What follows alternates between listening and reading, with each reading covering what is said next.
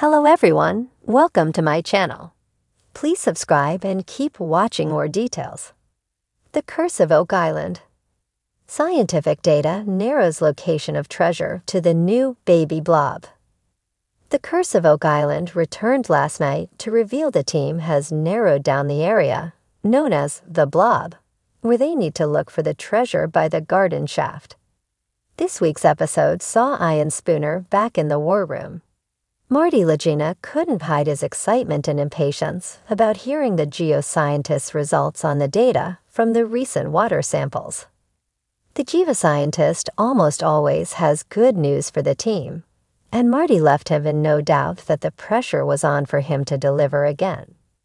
Ian had a selection of graphs, all indicating that he had narrowed down the area of the blob. This means the team now has a much smaller area to look in for the large concentration of gold that is thought to be buried near the garden shaft.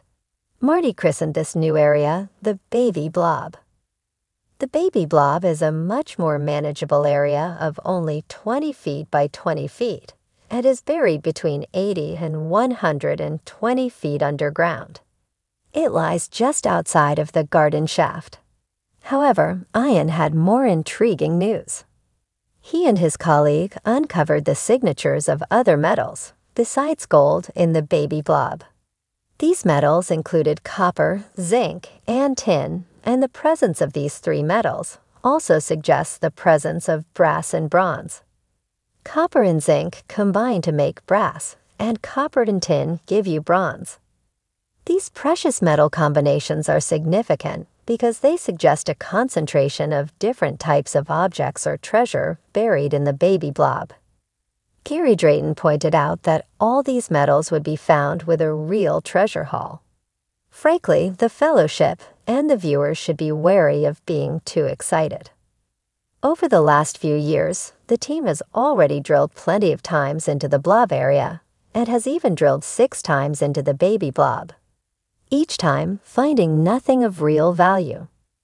The guys have been drilling in this area for the past couple of weeks, and last night they placed the borehole drill, in 9.5, over the baby blob, and still, they hit nothing. There was disappointment etched on their faces, but they tried to remain upbeat. The soil was loose in places, indicating they could be close to something. It is important to remember that it is still quite a wide area, and perhaps they just missed the treasure by inches. In other news, the Dumas Mining Company has now excavated and rehabilitated 44 feet of the garden shaft. Rick Lagina and Scott Barlow even got to don some hard hats and go check it out. Rick was super excited to realize his childhood dream of exploring under the surface. The good news is Dumas only have to dig another 40 to 50 feet, and then they'll be able to tunnel into the baby blob itself, which could finally bring the 200-year-old secret of Oak Island to a close. Meanwhile, on Lot 26, Gary and Jack Begley were dancing for joy after they uncovered what appears to be a brooch. The team was super excited to discover an actual piece of jewelry. The brooch will need to undergo some rigorous testing and analysis before it can be determined how old the object is and what it's made of. The guys were able to examine it using a CT scanner, but they will need an XRF analysis to learn more. In one final area of note, the team brought in historian Terry DeVoe to examine the mysterious ancient well on Lot 26. Regular viewers will remember Terry as the guy who dated the stone roadway by the swamp to 500 years old and suggested it had been built by the Portuguese.